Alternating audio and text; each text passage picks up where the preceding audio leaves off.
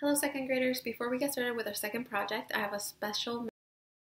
Hi friends, it's Miss The Pass. Just wanted to say that I'm so happy that you're making so much artwork and I can't wait to make more art with you really soon. Hope you have a great rest of your day and a great rest of your week. Hello second graders, we are going to be talking about mobiles and the artist by the name of Alexander Calder. So let's take a look at him. This is a picture of him in the middle of his favorite thing to do, which is creating a sculpture. He was born and raised in Philly. So he is an American sculptor.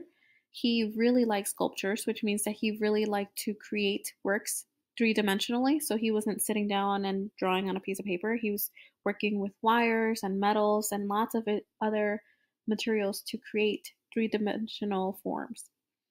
One of his favorite things to do was to create mobiles, which would be hanging from the ceiling, because he liked to challenge the way that people thought sculpture should look like. Till this point in art, people thought that sculptures should be stationary. That means that they're not moving, and that they should be created from the ground up.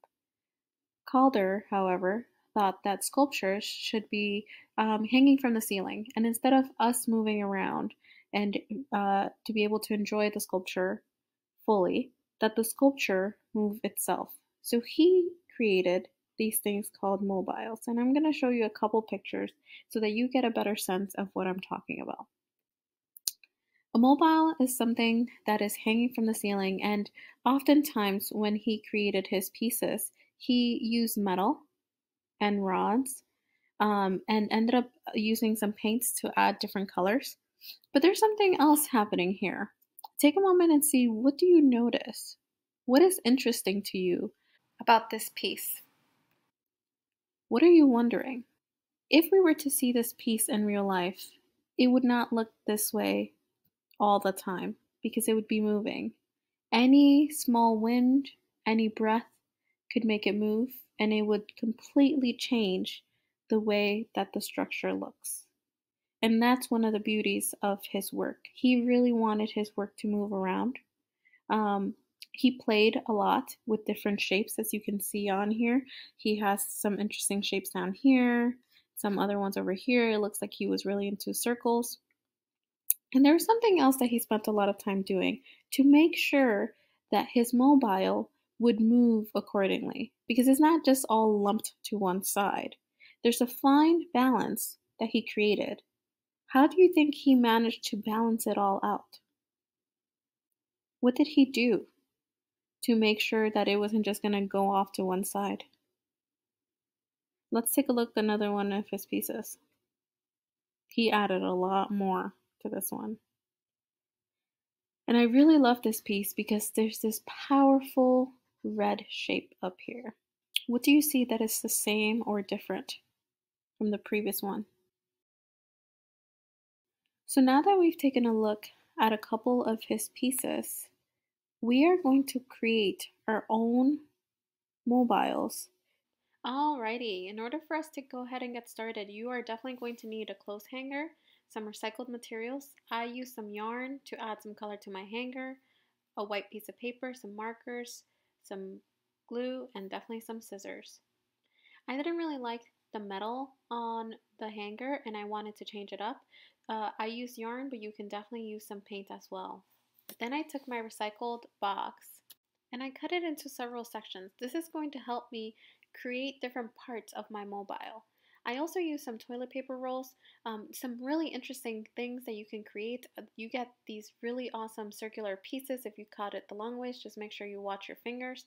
There's also a really fun diagonal line that you might see on your toilet paper rolls. If you open it up along that diagonal line and cut along it, you get these really awesome kind of twirly whirly pieces of your toilet paper roll. I really liked the way that they looked and thought that it could add a lot of movement onto my mobile and it would look really, really cool as it moved around, the same way that Alexander Codler's sort of moved around as well. I didn't like how blank it was, so I decided to add lots of colors and designs to the circular pieces. I got a little bit more creative and added lots of designs on there. You can't see it very well because it's it's too bright, but I added lots of polka dots, swirls, and just kind of playing around with my colors so that it wouldn't look blank and boring when I added it all together to my mobile. These are the only markers that I had available, but if you have paints, you're more than welcome to use paints. If you have color pencils, I think those would look great as well. And I went through, and with these sort of twirly whirly ones, I thought it would be really cool to not only add color to the outside part of it. Beware, your hands will get messy. My fingers ended up many different colors by the end of all of this coloring, but also to the inside, so that as it moved around, you'd be able to see different colors on the inside, and I thought that that would be a really cool effect to add on to my mobile. So it's something that you can do as well. Once I finish adding color, I twirled them again to give them that nice shape, and here's a finished look at some of the pieces. Then I moved back to that cardboard piece, and these are going to be elements that are going to help put my different components together. So I took my Sharpie and fought the way on one of the sections, and then the back just stayed like the regular box. Then, in order to attach all my pieces together, I decided to use paper, but I didn't want to just leave it white and boring, so I took my Sharpie and added lots of different designs, and here's an example of what they look like. Then it's the fun part. You get to really play around with how you want your mobile to come together, thinking about how you could implement some of the things that we saw in those slideshow examples and figure out how to balance it all out. You don't want to put all your pieces on one side, maybe the colors that you added, think about how they would go best together. And I laid it out on the floor before I committed to one single idea. And you can see me here moving them around in different ways that I thought that they would go well together. I decided to add the most amount of pieces to that center area and shuffling it all around.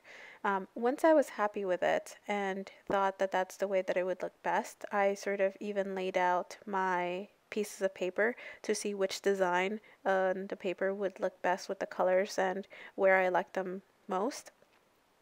And the final step is going to be to take a glue stick and attach them all together.